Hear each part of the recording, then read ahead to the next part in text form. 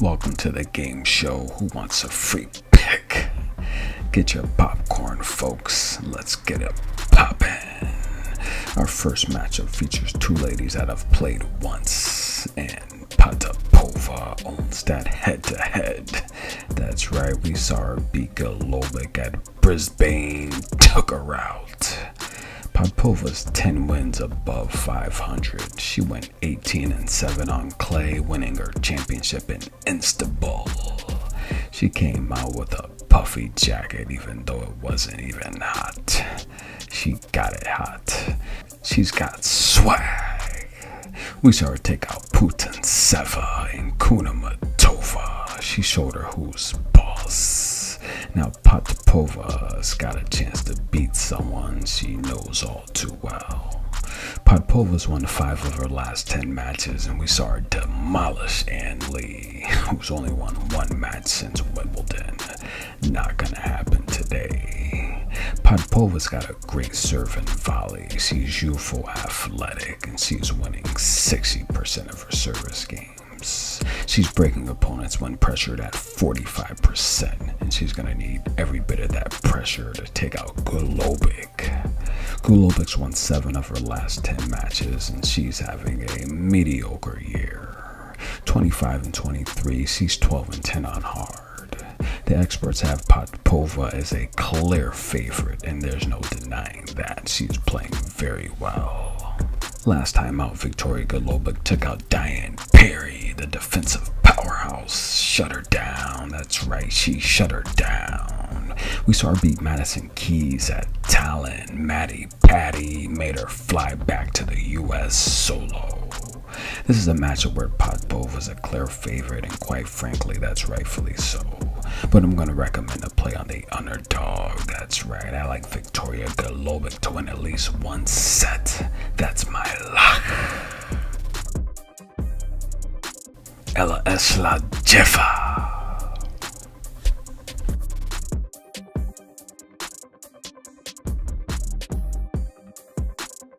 Dalma Galfi's on a roll.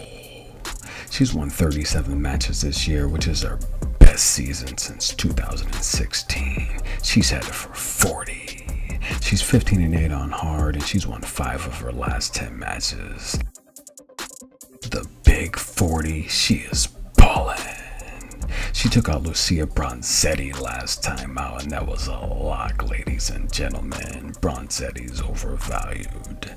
She averages 2 aces per match and wins 66% of her service games. She wins 33% of her return games and breaks opponents when pressured at 48%. She saves 46% of her own break points, and listen closely, Galfi is ballin'. From Spain, Nuria Perez Diaz is a defensive powerhouse. She went to Canada and almost shut down the Queen Serena Williams. She returned ball after ball after ball and made the Queen bee sweat. Diaz averages 1 ace per match. She is not a strong server. She wins 59% of her service games, and she is struggling to hold serve. She's going to be taking on Galfi, who is a lot more consistent, and she's the favorite in this match, rightfully so. Galfi's got 9 ITF championships, and she is playing much better ball than Diaz.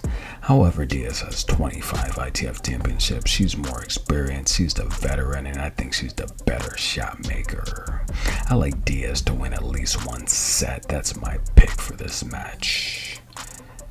Matter of fact, take Diaz as the underdog to win this match outright. I like both of those picks. I like Diaz to bring that pressure all match long, and eventually Dalma's gonna crack.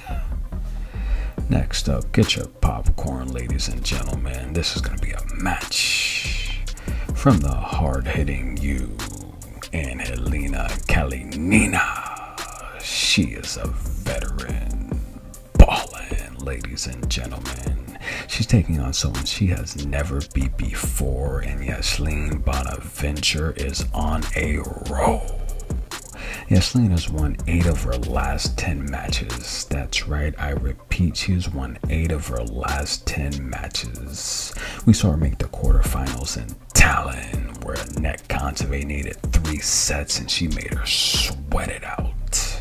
Up a break in the last set, Annette had to dig deep to get that victory. Bonaventure averages 1 ace per match and she is winning 77% of her service games. I repeat, she is winning 77% of her service games. She wins 29% of her return games and gets 68% of her first balls in play. Bonaventure is consistent, and consistency is the key to victory. Anhelina Kalinina has won 4 of her last 10 matches. We've seen some tough losses to Sigmund, Elise Mertens, Ostapenko, Coco Gauff, and Sinikova. Last time out, she got the win against the veteran Jeannie Bouchard. Sent her to Canada, grab your passport to get through customs. And Helena is the loser in this head-to-head matchup. She averages 1 ace per match, however she gives triple that amount back in double faults. She wins 64% of her service games, 32% of her return games, and breaks opponents when pressured at 44.5%. The experts have Bonaventure as the favorite, which is probably the best option. Ysaline's got the mummy wraps off and she's finally moving free. She's got a left forehand that she blasts deep in the corner and it's tough to return. Kalinina's gonna have her hands full, ladies and gentlemen, and she's the underdog, having never beat Ysaline. However, Ysaline only wins 29% of her breakpoint opportunities. That is not going to get it done against Kalinina. Give me the underdog to win at least 1 set. That's a lock. This is Good Energy. Thanks for listening. Please like, subscribe, and comment below.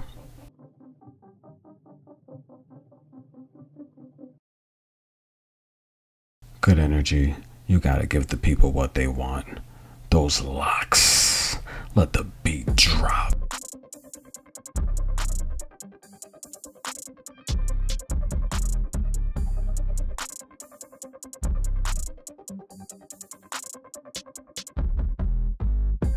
Five 5'11", 21 years old from China.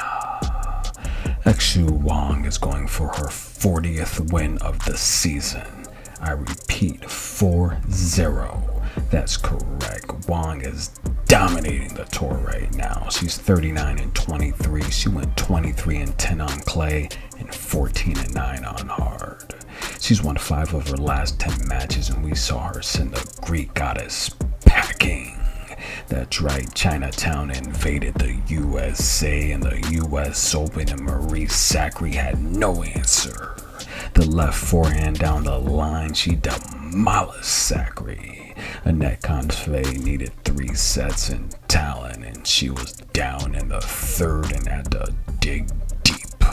Wang averages 4 aces per match and wins 67% of her service games. She wins 31% of her return games and breaks opponents when pressured at 48%.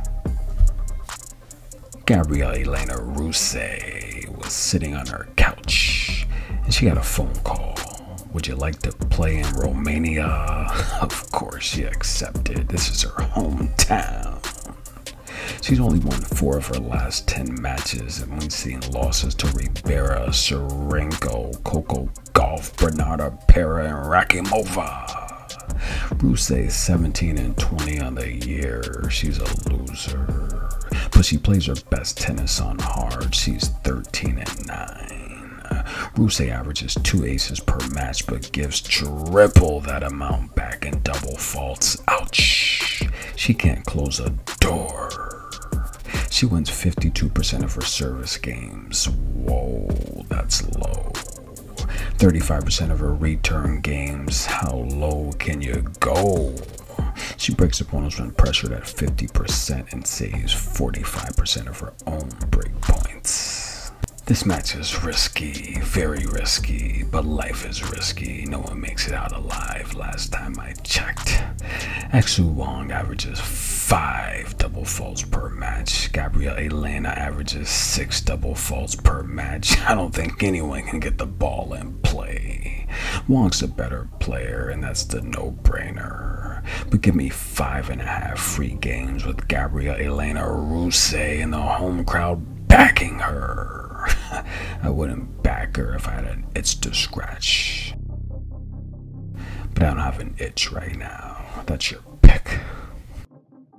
This is for entertainment only.